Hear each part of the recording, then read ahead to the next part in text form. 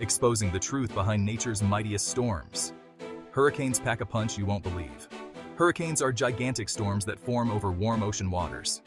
They start as tropical storms, but when the wind speeds hit 74 miles per hour, they get a new name, hurricane. What makes them so powerful? It's all about the heat. Warm, moist air rises from the ocean, creating a low-pressure area beneath it. As more air rushes in, it gets pulled up too, forming towering thunderclouds. The Earth's rotation makes the storm spin, cranking up the wind speeds. Ever heard of the eye of the storm? It's the calm center, surrounded by the eye wall, where the winds are the fiercest. A hurricane can be as wide as 600 miles.